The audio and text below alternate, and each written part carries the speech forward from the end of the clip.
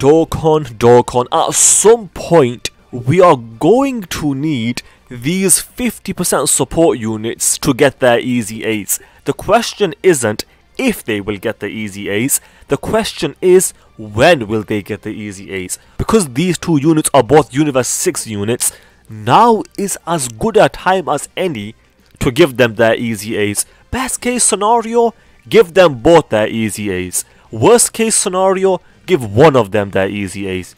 Because Kale needs some Universe 6 allies, and if one of these two becomes a category support unit for Kale, that's gonna be kind of a W, I won't lie. That would be a W. And let's say they do EZA. Give them 50% support to a certain category. For example, Universe 6, Universal Survival Saga, something like that. So keep that part of the passive the same. So he will still be supporting Extreme STR, and he will still be supporting Super STR.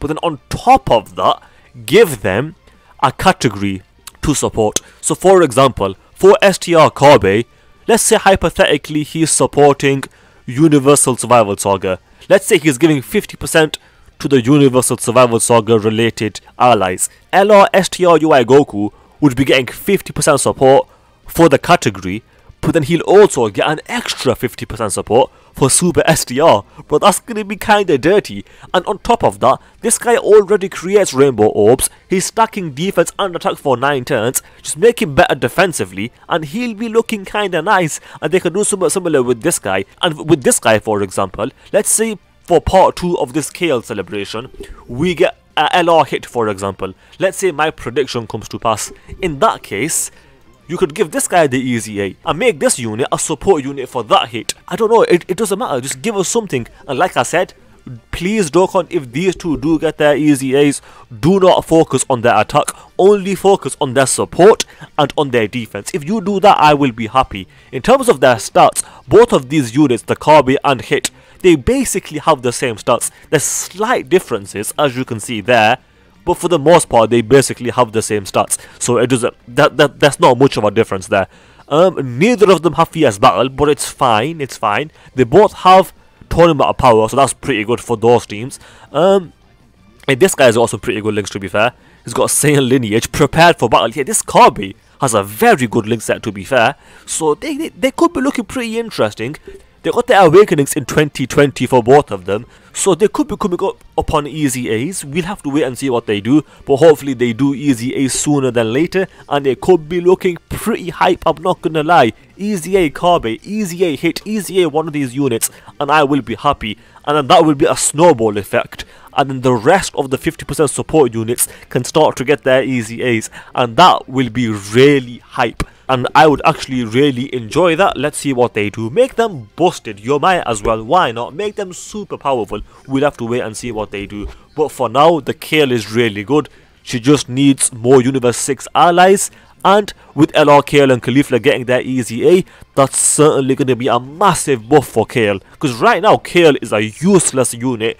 But if LR, Kale and caulifla are good, that's going to be a major W for Kale. And if LR, Kale and caulifla are good, that would actually make Kale in contention for the #1 TUR in the game.